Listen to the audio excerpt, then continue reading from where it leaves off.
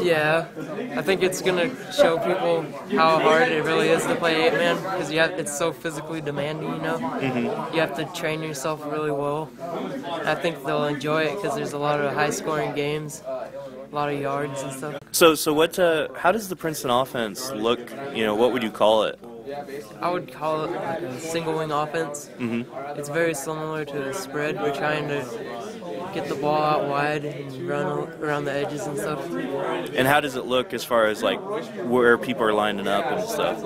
We like to have people tight so we can use like a lot of pulling guards and get out wide.